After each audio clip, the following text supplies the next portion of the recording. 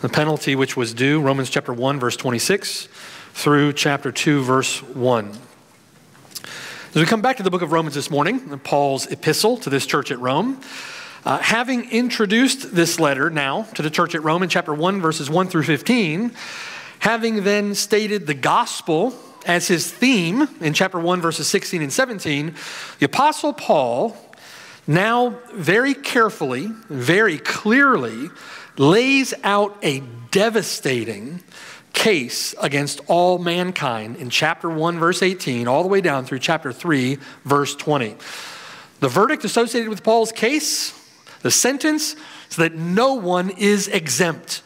All men, Jew and Gentile alike, from all those with no more than a general revelation of God in creation, to all those who were given the very oracles of God through covenant, all men alike are under the righteous wrath and just condemnation of God due their sin and rebellion against him.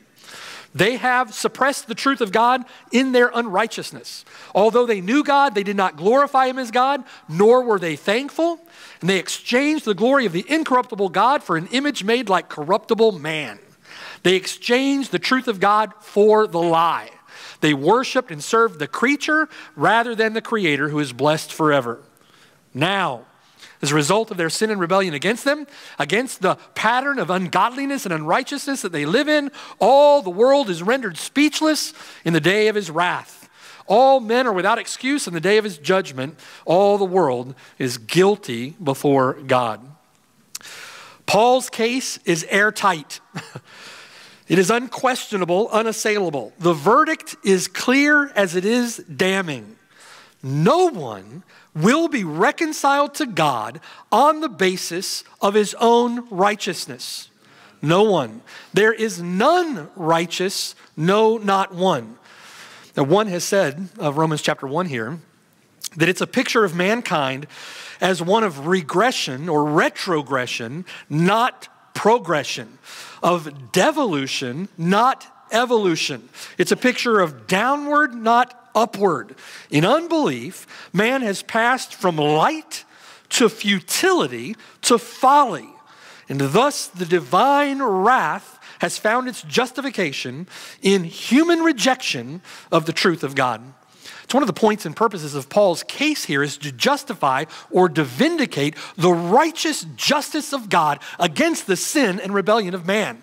Is God just for pouring out his wrath upon the unbeliever? Yes, he is just. Is God righteous for revealing his wrath from heaven against all ungodliness and unrighteousness of men? Yes, God is just. Why? Because man has suppressed the truth of God in his unrighteousness. Although God has manifested to them, although God has shown it to them, man has suppressed that truth in his own sin. He's believed the truth, exchanged the truth for the lie, worshiped and served the creature rather than the Creator, and has damned his own soul in his own sin. Do you see? God is just for pouring out his wrath. What remains then for man? What remains is then a certain fearful and terrifying expectation of judgment. A fiery indignation which will devour God's adversaries. Left to himself, man is damned. Do you see? No hope. Left to himself, no hope. What remains then for man is the righteous and retributive justice and wrath of God, revealed from heaven against all ungodliness and unrighteousness of men, and poured out in justice upon a deserving and hell-bound race. It's in response to this deplorable state, this devastating condition of man, that Paul then makes a declaration of divine retribution in verse 24. Therefore, God gave them up to uncleanness in the lusts of their hearts to dishonor their bodies among themselves. And we refer to this justice of God as retributive. We refer to the outpouring of God's wrath as retributive justice. It is an act of divine retribution. Now, retribution refers to recompense. It refers to getting what you deserve. getting what you ask for, so to speak. It is paying back what is due, whether punishment or reward. Retribution is paying back what is due. Here, Romans chapter 1, it would refer to God giving men exactly what they deserve for their sin. It is a just and a righteous retribution. It is divine punishment executed or poured out in accordance with the law of justice. In other words, if God didn't punish sin, God would be unjust. God has given his holy, just, and righteous law. Men break God's law with impunity, and it would be unjust for God simply to sweep that sin under the rug, turn a blind eye to it, wink at it, and go his way. It is just for God to punish sin. It would be unjust for God to avoid that punishment. Retribution means paying back what is due, whether punishment or reward. It is divine punishment here executed or poured out according to the law of justice. Each person receiving according to his works, whether good or bad, each person receiving according to his works exactly what he deserves. Charles Hodge referred to retribution as God's vindicatory justice. Vindicatory justice, not because God is somehow maliciously vindictive, but because he will vindicate his righteousness. God will vindicate his holiness in just retribution against sinners. God is found just when he judges, right? God is found righteous when he speaks. Here, God is found just in pouring out his wrath upon a sinful and rebellious humanity. God will bring upon sinners the just consequences of their sin. Vengeance is mine, says the Lord. I'll repay. What about grace? What about grace? Grace, grace, God's grace, amazing grace. Right? What about grace? Right? They mention grace as if somehow the reality of wrath would introduce a contradiction in the nature and attributes of God. They introduce grace as if to negate the reality of God's righteous wrath in retribution, in punishment of the sins of wicked, fallen humanity. William Brackle said this: there is no contradiction in God. The justice of God, which cannot be compromised to the least degree, of necessity demands the punishment of the sinner. God cannot deny himself, and thus grace does not negate his justice. Grace is not incompatible with justice, but grace confirms it. This is the grace of God so highly exalted in his word, that God, without finding anything in man, yet contrary to his desert, gave his son as a surety. He transferred the sins of the elect from their account to his account. And by bearing the punishment justly due upon their sin, he satisfied the justice of God on their behalf. That is grace, right? Grace upholds justice. Grace demands satisfaction for sin. And Jesus Christ is our satisfaction, amen? God does not forgive your sin apart from retributive justice. God forgives your sin through retributive justice. Brothers and sisters, the more that we understand that reality, the more we understand the gospel, the more we understand what Jesus Christ has done for us through the gospel, the more that we love and cherish and treasure grace as it is. Do you see? The cheap grace peddled by most churches today is as worthless as the paper it is that is written on. It's not worth anything. God's grace is worth everything, right? God's grace through Jesus Christ our Lord. Professing Christians in our day labor, they toil, they strive to nullify or negate the reality of wrath by proclaiming his grace or by proclaiming his love, whereas true grace, true love, God's grace, God's love upholds the reality of wrath, upholds the reality of retributive justice. You can't exalt one attribute of God by denying another. There is no contradiction in God. Chapter 1, verse 32, men know this, right? Chapter 1, verse 32, men know that the just judgment of God is righteous. The Lord God, who is merciful and gracious, long-suffering, and abounding in goodness and truth, keeping mercy for thousands, forgiving iniquity and transgression and sin, is the same Lord God, who will by no means clear the guilty, visiting the iniquity of the fathers upon the children and the children's children to the third and fourth generation. There is no contradiction in God, do you see?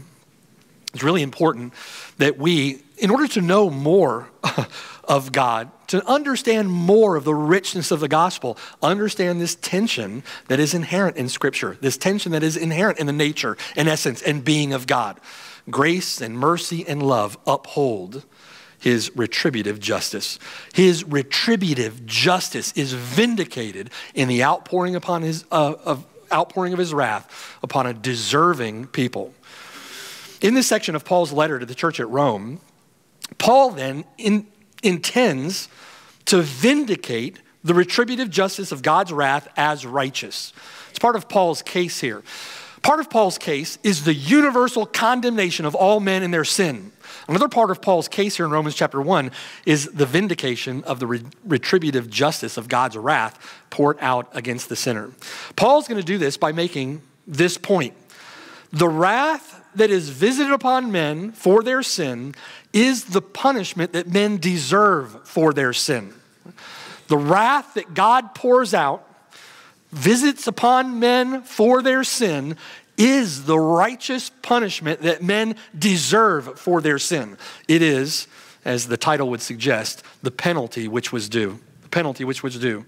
Now, I've planned for us to consider this text this week, possibly the next 2 weeks, maybe next week. I've planned for us to consider this text under four headings. Four headings. The first, a tragic refrain. We're going to look at that in depth this morning. Secondly, a shameless perversion. We're going to introduce that point this morning. Point 3, a corrupt compulsion. We'll look at that next week. And lastly, a righteous judgment. A tragic refrain, a shameless perversion, a corrupt compulsion, and a righteous judgment. First, look at the text with me. I want us to consider together the tragic refrain. The tragic refrain. The retributive justice of God is communicated in Romans chapter 1 in our text in the threefold refrain at the heart of our text. That threefold refrain is this: God gave them up. God gave them up. Verse 24, therefore, better translated, for this reason, God gave them up to uncleanness. Verse 26, for this reason, God gave them up to vile passions. Verse 28, even as they did not like to retain God in their knowledge, God gave them over to a debased mind. Now that expresses a very terrifying truth, doesn't it?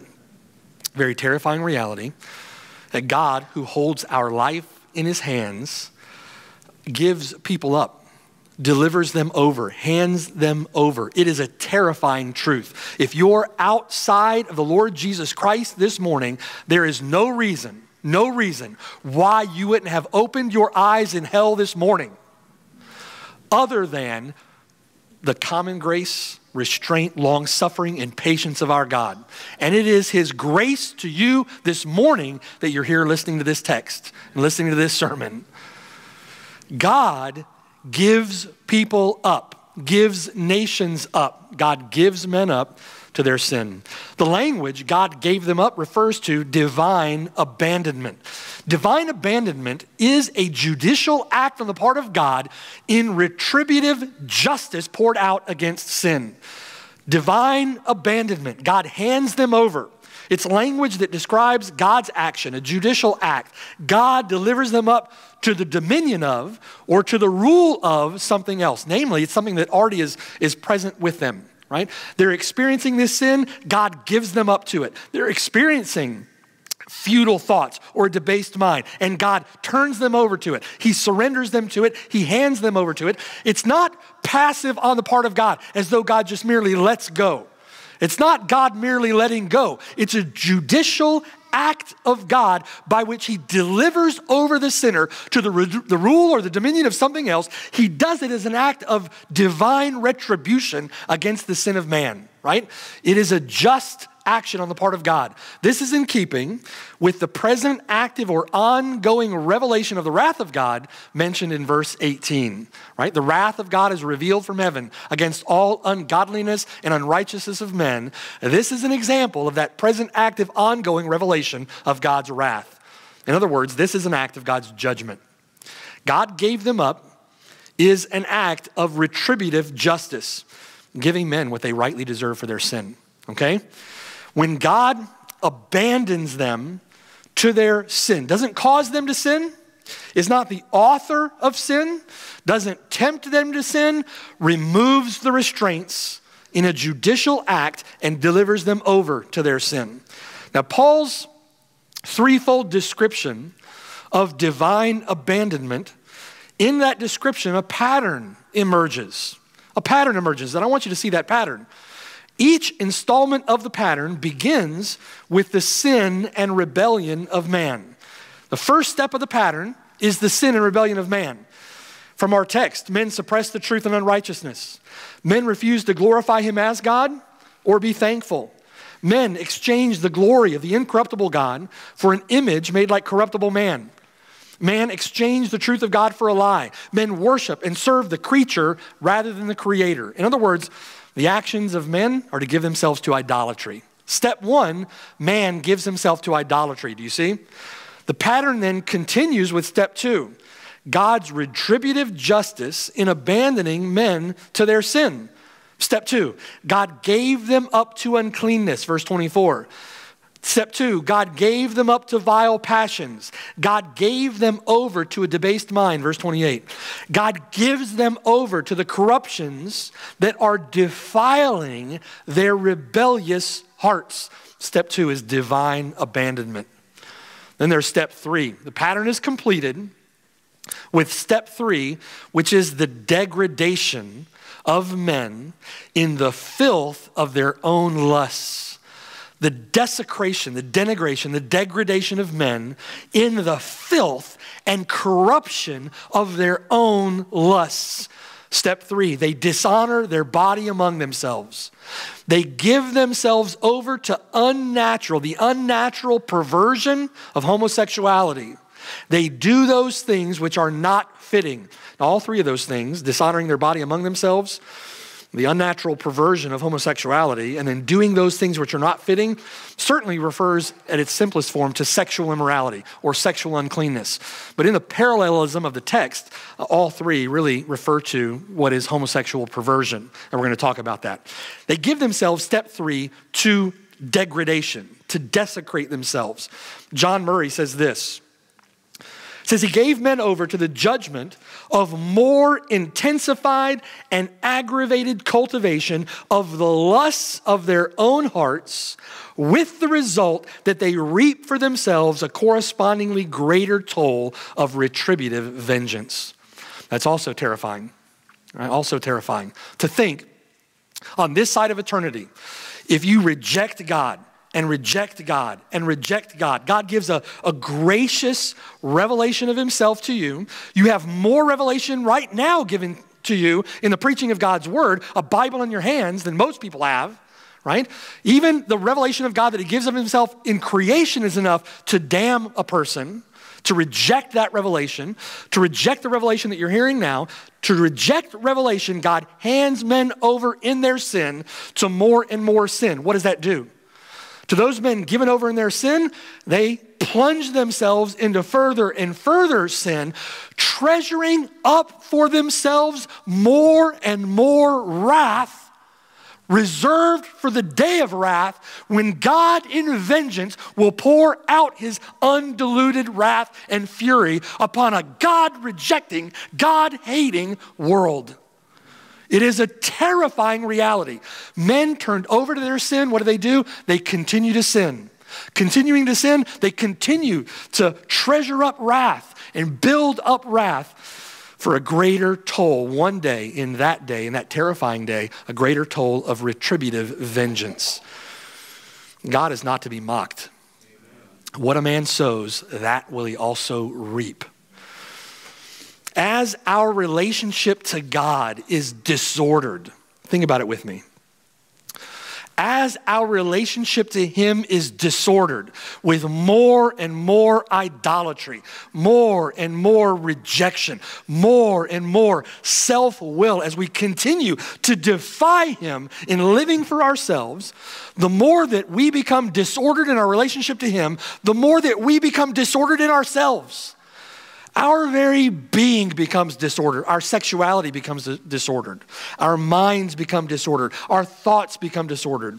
In other words, that disorder in the relationship between us and God is pictured in the disorder of our very beings, in plunging ourselves into our sin. Now listen to this, the first example. I want to look at each of these examples that Paul gives here in keeping with that pattern, that threefold pattern. Look at the first example in verse 23, right? The first example. Step 1, verse 23, men are idolaters. Step 2, verse 24, God abandons them. He gives them up to uncleanness. Listen, that uncleanness there doesn't simply make men guilty. It makes them filthy, right? It makes them impure, unclean. It's filthiness, as Paul would say, of flesh and spirit. He gives them up to their filth, gives them up to uncleanness. Verse 24, they degrade themselves. Step 3, right? They dishonor their body among themselves. To dishonor there is to bring shame upon their own bodies. They do that which is shameful. And what's even more shameful is they don't see it as shameful, right? They do that among themselves, meaning that it's public. And what do we see today, right? The open, brazen proclamation of homosexuality is completely acceptable, right? We're going to talk about that. That's merely a manifestation of a deeper problem. First example, right? Second example, verse 25. Second example, verse 25, they exchange the truth of God for a lie. Step 1, they worship and serve the creature rather than the creator. They're given up to idolatry. Verse 26, step 2, God gives them up to vile passions. Vile passions. Verse 26, the women desecrate themselves and go against nature in the perversion of homosexuality. This is step 3. Verse 27, the men desecrate and degrade themselves and go against nature in the perversion of homosexuality. Step 1, they exchange the truth of God for a lie, idolatry. Step 2, God gives them up to vile passions. Step 3, they degrade themselves, they desecrate themselves in further sin.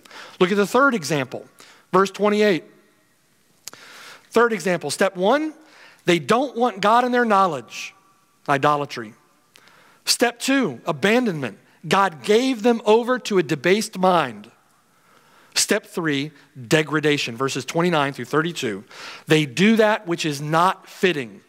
And note now, in addition to doing that which is not fitting, they are filled with all manner of degrading sin. Degrading sin. Do you see? The pattern is established. Paul establishes a pattern here of God's retributive justice, his righteous wrath poured out against deserving sinners. All people in pursuit of living life for themselves suppress the truth of God in their sin. If you're here today, you've not turned heart, soul, mind, and strength to follow the Lord Jesus Christ as Savior and Lord. If you've not turned to him, then you are pursuing life for yourself. You are suppressing the truth of God in your sin. And this is you. This is you, right? You conduct yourself in the lusts of your flesh. You fulfill the desires of your flesh and of your mind, all that is in the world. The lust of the flesh, the lust of the eyes, the pride of life. That's what you're about. That's what you're after. You want what's in front of you. And so you push God to the side. You don't even want him in your thinking. I don't even like to retain God in my mind. If I can just get him out of my mind, get him out of my head, get him out of my heart. And so you push him out. You silence your conscience. You ignore the truth. You're about to sin and you know you're about to sin. And what do? You silence that God-given warning system, your conscience. You silence that so you can, quote unquote, get away with your sin. You plunge yourself more and more into your sin.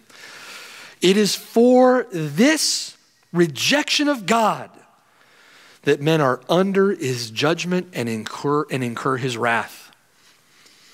as retributive justice poured out against their sin, God abandons them to that which they have shown they most desire. God gives them up to the lusts of their own flesh. They're idolaters, do you see? Apart from his restraining hand, they have no power to restrain themselves. Apart from the common grace of God, apart from God's restraint, you have no power to restrain yourself. So what do? As punishment for sin, you desecrate yourself. You degrade yourself. You plunge yourself further and further and further into your sin in a degenerative, downward, destructive spiral of greater and greater abominations. To the degree that you aren't plunged into the depths of that degrading abomination is to the degree that God has so far restrained your sin. It's by the common grace of God that that's the case.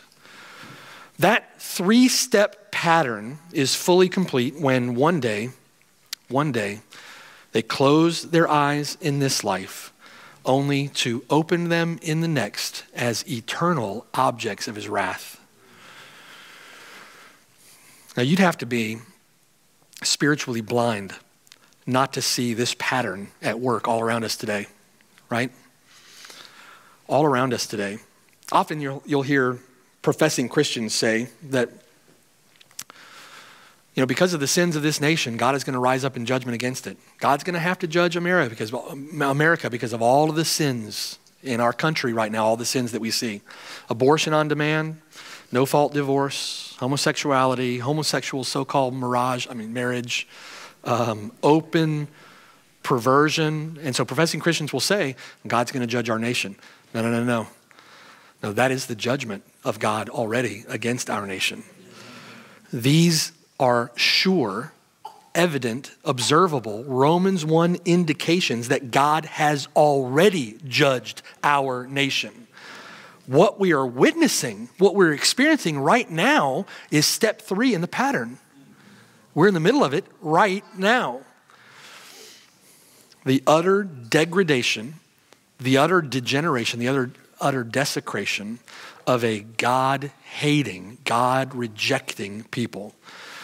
Sexual promiscuity, sexual uncleanness, sexual rebellion, licentiousness, anarchy. Those who rule over us, we're not in danger of the disease. The disease has already metastasized. It's all over the body, and we're on hospice. That's what this means. The speed of that degradation, that degeneration, is increasing like birth pangs on a pregnant woman, to borrow a picture from Matthew 24. It's increasing. We're racing toward destruction. God's wrath is being revealed against all ungodliness and unrighteousness of men. And we see this pattern throughout the Bible. Right, this is not isolated to Romans chapter 1. We see this pattern throughout the Bible. Turn with me to Acts chapter 7. Let's take a look at an example together.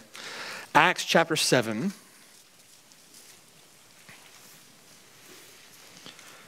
We see God's pattern at work even now. Acts chapter 7.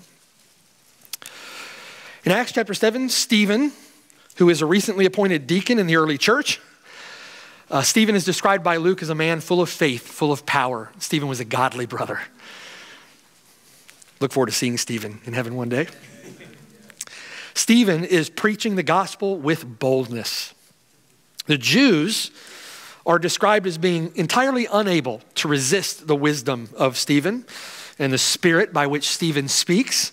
They can't argue with the truth of what Stephen is saying, and so these murderous thugs drum up charges of blasphemy against Stephen. They trump up a charge against him. We've heard him speak blasphemous words, right? So they bring him before the council in Jerusalem. They said when he was there that his face was like the face of an angel. And Stephen begins to speak. Now, Stephen begins to speak, preaching the gospel to them. He begins with a history of Israel. And that history of Israel culminating in the rejection of their Messiah, the crucifixion of the Lord Jesus Christ.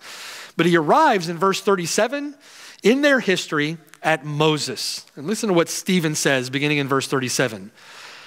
This is that Moses who said to the children of Israel, the Lord your God will raise up for you a prophet like me from your brethren. Him you shall hear. Now this is a prophet of the Most High God. A prophet of God is speaking the very words of God. The people are commanded to hear him as a spokesperson for God, right? Verse 38, this is he who was in the congregation in the wilderness with the angel who spoke to him on Mount Sinai and with our fathers, the one who received the living oracles to give to us, whom our fathers would not obey but rejected, and in their hearts they turned back to Egypt. What did they just do? Step one.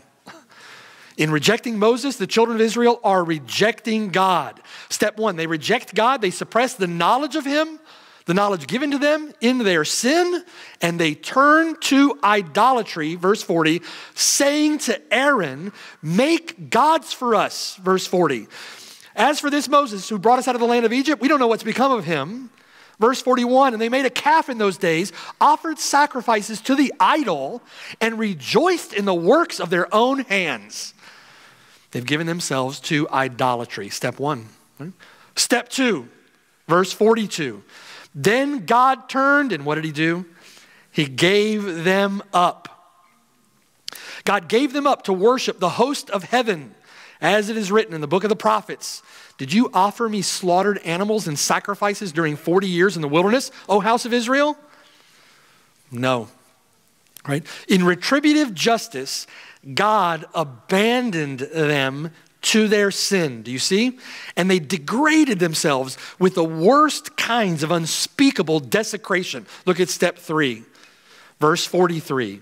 You also took up the tabernacle of Moloch and the star of your god, your idol, Rephaim, images which you made to worship. And God says, I will carry you away to Babylon, beyond Babylon.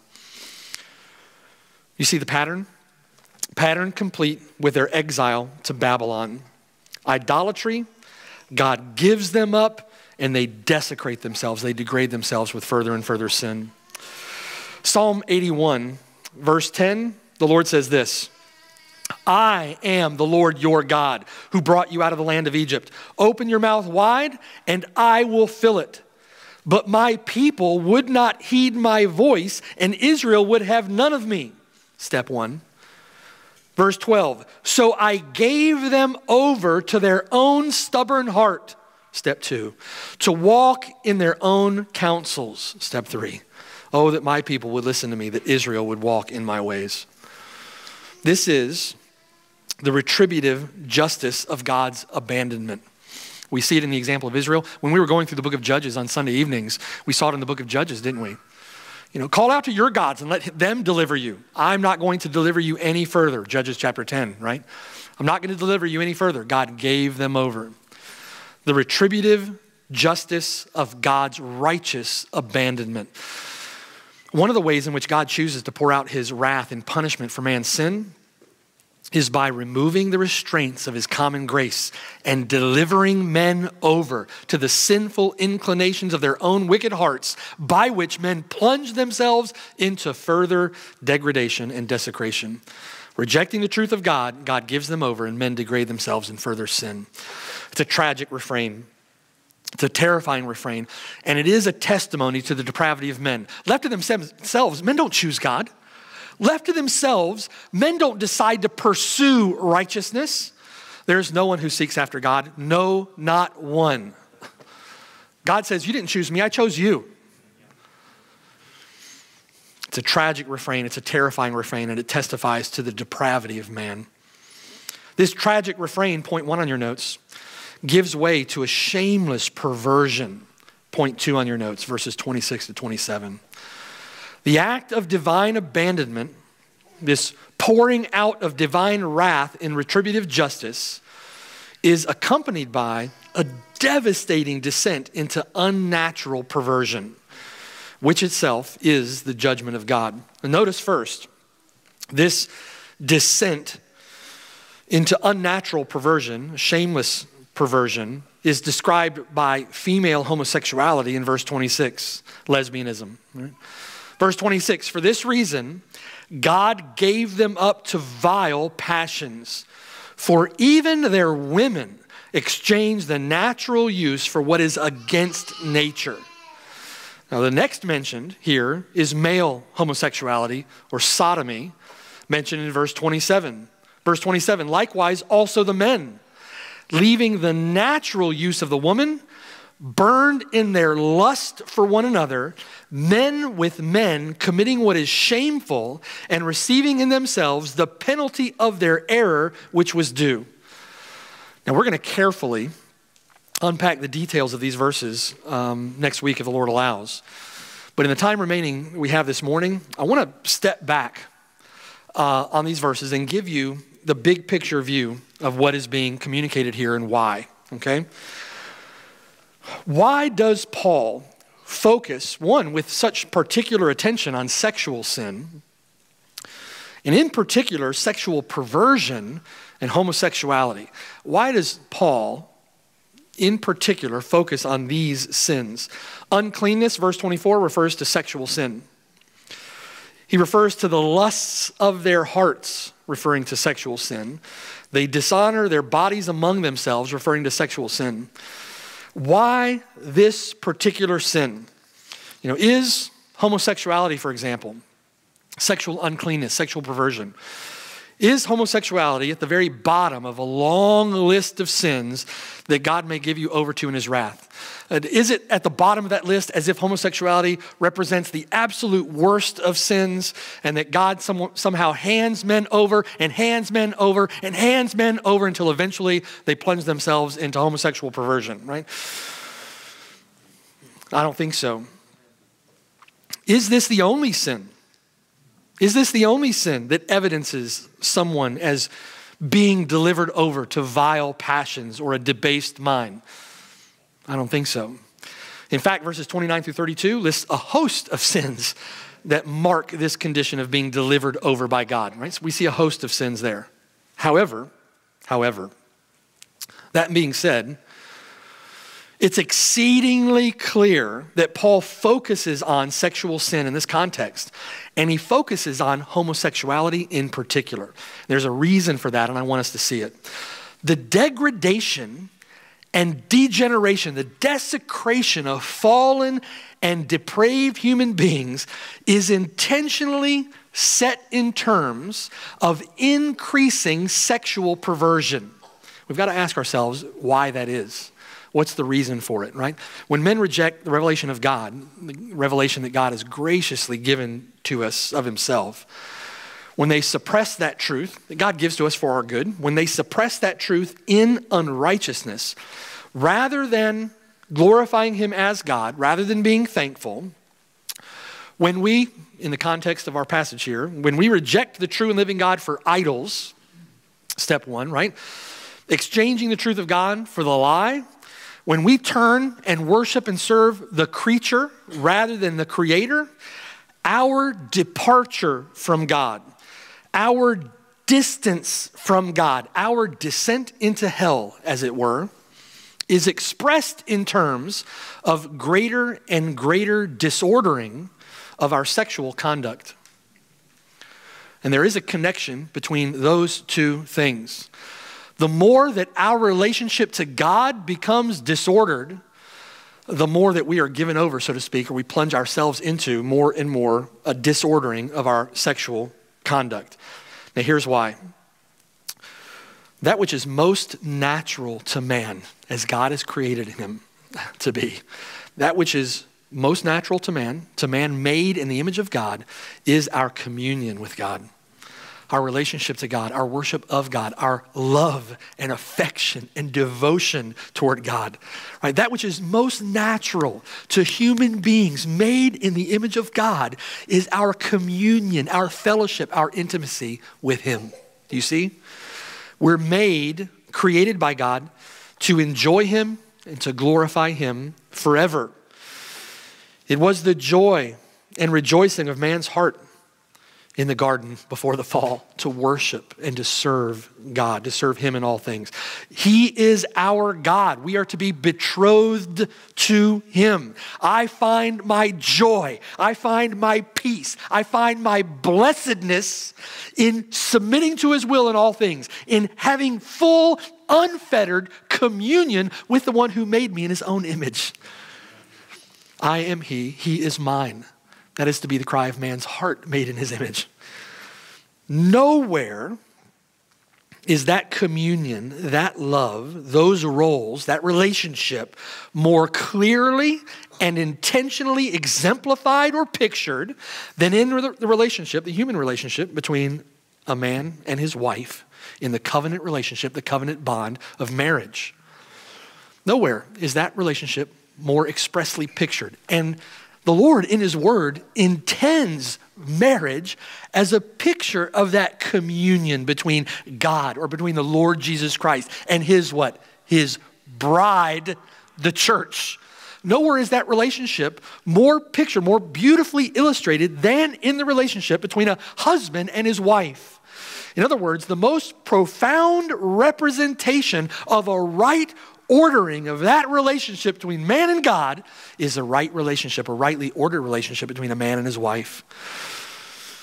The right ordering of that love, that submission, those roles in a human marriage. Turn with me to Ephesians chapter 5. Ephesians chapter 5. That becomes clear, very clear, that marriage between one man and one woman for one lifetime is the picture that God gives to point to the blessedness and intimacy that we will enjoy in communion with him into eternity. It's the picture of the communion that we should have with him now, and it's a beautiful picture of the communion we'll have with God into eternity. It's not sexual, mind you. It's closeness, heart level intimacy. In the drama, the theater, if you will, of human marriage, the husband represents Christ. The wife represents his bride. The relationship is our mysterious union to the Father. Look at verse 22. Wives, submit to your own husbands as to the Lord. Now listen, I want to make a point at the outset of looking at this text. To the degree, ladies, to the degree, men, that we do not exemplify the roles and instructions that we find here in Ephesians chapter 5 is to the degree that we represent a disordered, human, idolatrous relationship to our God who made us. This is to be a picture of our communion with him, right? So we need to pursue obedience to these rules. I don't care what the world says. Submission in a marriage? What are you? Are you like from the 50s? No, that's the wisdom of God, ladies. That's the wisdom of God. Sacrificing for your family? What are you, a lackey? No, men, no. That's a picture of Jesus Christ giving himself for the church. It's a right ordering of our relationship with God that's pictured here.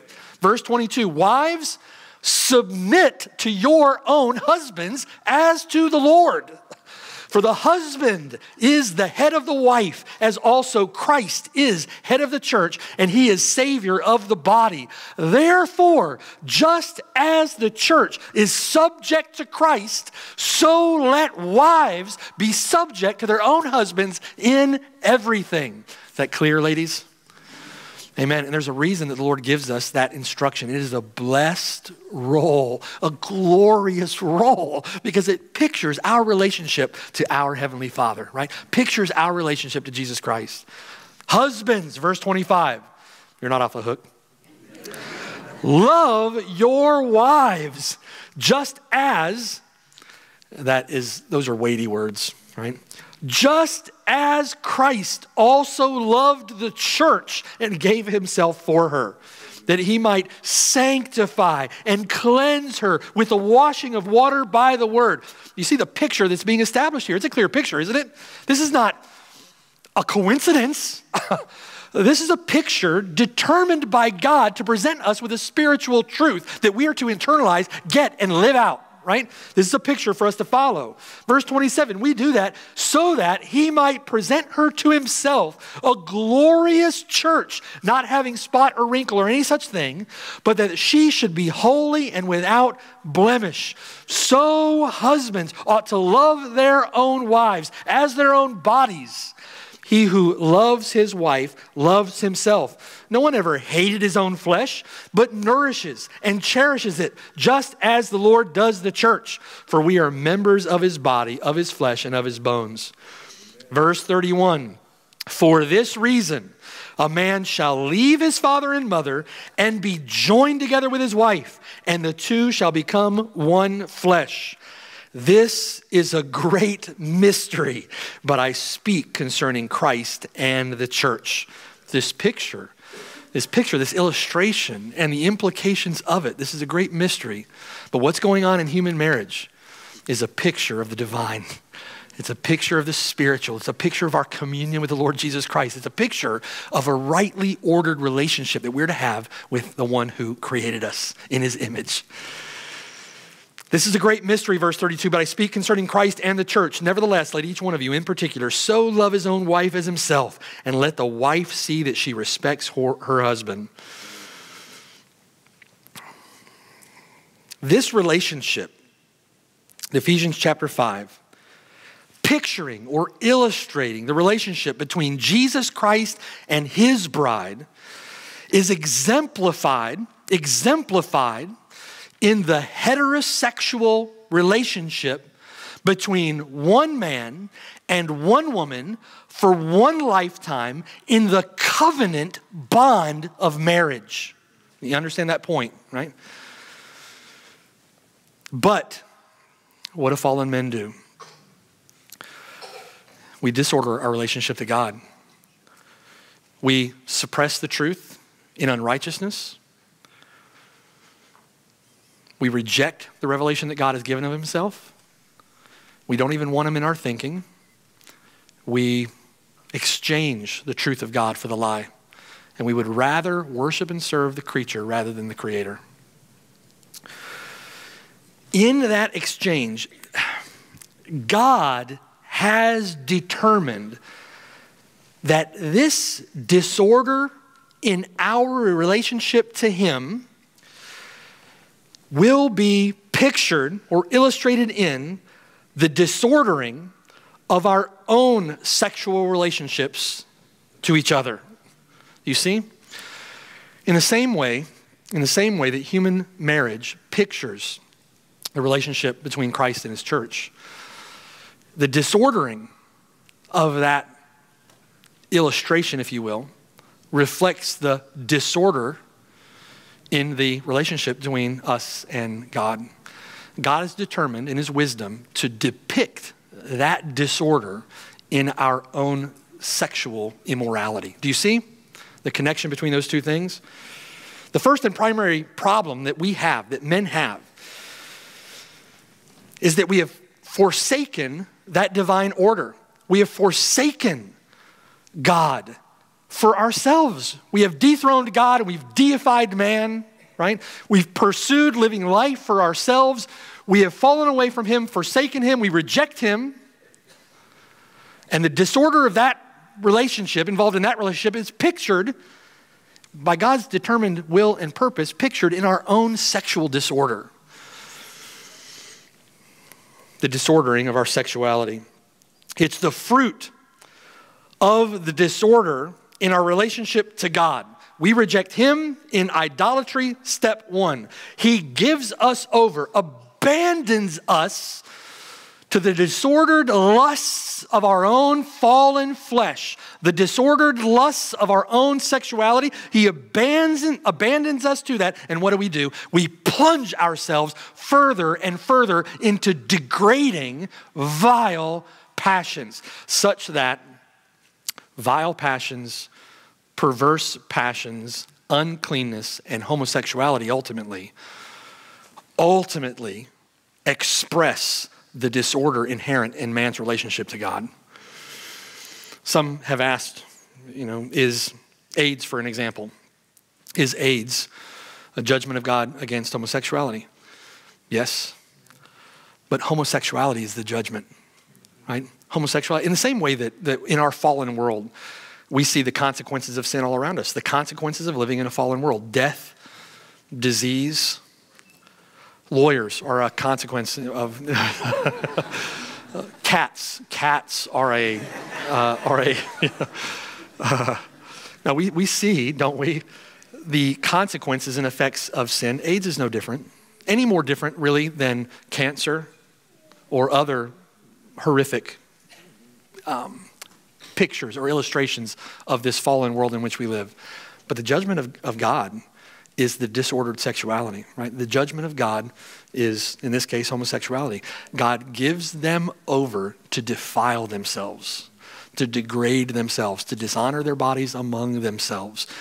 And homosexuality is a visible, tangible, if you will, expression of that disorder. Often, people today will say, nowhere in the Bible does the Bible condemn homosexuality. At a very fundamental level, it is the planet Jupiter in our eyesight, right? It's the sun that you can't block out with your thumb, a picture of our disordered relationship to God. It is fundamentally something that the Bible obviously and evidently condemns, rightly as an abomination. And we're going to talk about that more in detail next week. Homosexuality then is the vilest picture. It is the end of the road, so to speak. The vilest picture in ourselves, right? Made manifest in man. It is the vilest picture of man's disordered relationship to God. And in that sense, it is an utter abomination. Not only should we hate it, and it is right to do so. Homophobic? Absolutely. Not only should we hate it, we should have a visceral and guttural aversion to it. It should be, as it is in God's sight, it should be disgusting and disgraceful. It is a desecration. And listen, that is a fruit, if you will, of God handing men over, delivering them up in their sin. Can God abandon men to judgment? Yes, he obviously does. Is God just to do so? Yes, his righteous justice, his retributive justice, his righteous wrath is upheld on hell-deserving sinners. A chief example of that is the cross. Can God hand a man over to sin? He does that with his own son. Not to disorder himself or degrade himself, but he delivers his own son up to bear our sin upon his own body on the tree and bear the punishment that we rightly deserved. He bears that for his people. He became sin. He who knew no sin became sin for us, that we might become the righteousness of God in him. Jesus Christ delivered up for us, delivered up, given up, handed over, surrendered, delivered over because of your sin and because of my sin. Chief example of God's abandonment is the cross. God, my God, why have you forsaken me? Right? Do you remember the Lord's words? Redemption through faith in Jesus Christ. If you will turn from your sin, stop pridefully in a self-willed way, stop pridefully living for yourself. Turn from your sin. Entrust your life to Jesus Christ. And what God does then in redemption is he reorders, he restores, he redeems that fallen condition, and he restores it. He reorders it as it should be. We become a new creation, a new creation. All things become new. I have a new heart. I have a new nature. I have new desires, new affections, a new hatred for sin, right? A new love for the Lord Jesus Christ, a new value system. Everything becomes new. And God returns his own glory to its rightful place in our sight, in our thoughts, in our affections, in our devotion. He returns it to its rightful place in our worship when he redeems his people to himself. And we will enjoy in eternity the communion, the fellowship with him that he intended when he created man in his image. Right? It's a restoration of all that, only possible through faith in Jesus Christ. And what a contrast of extremes it is. What we see in the world today and the degradation of men and the perversion of their sexual sin in contrast to the beauty and the glory and the love and the worship and the joy and the peace and the fellowship that we will enjoy with our Creator in heaven forever.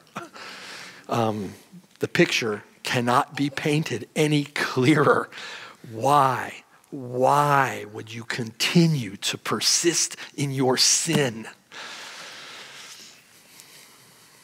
The Bible would call you a fool to do so. Turn to Jesus Christ. Give your life to him. He makes all things new. Right? Let's pray. Father in heaven, Lord, we love you. We praise you. We thank you. We worship you. We glorify you. Lord, our desire from the heart is to praise you and worship you, to serve you as you are worthy to be praised, honored, worshiped, and loved and served. Help us, Lord, as we grow in our knowledge of you, grow in our understanding of who you are and what you've done. Help us, Lord, to follow that up with the appropriate love, the appropriate devotion, the appropriate worship. And Lord, conform us, renew our minds, conform us into Christ's image. Remake us after that good and righteous order that you established from the beginning, and help us to rightly relate to you as we should. And Lord, help us to be faithful in preaching the gospel in this lost and disordered world as we see it just degenerating, degrading into moral anarchy and chaos all around us. Lord, I pray that we, your people, would be faithful to bring light to that darkness and would preach the gospel, and that for your glory, for the glory of your Son, for the completion of his bride, as it were, you would save men and women, boys and girls to yourself, that you would redeem them from the slave market of sin, make them worshiping, grateful, affectionate servant slaves in your kingdom. For your glory, we pray these things. For our good, we pray these things in the name of Jesus Christ our Lord. Amen.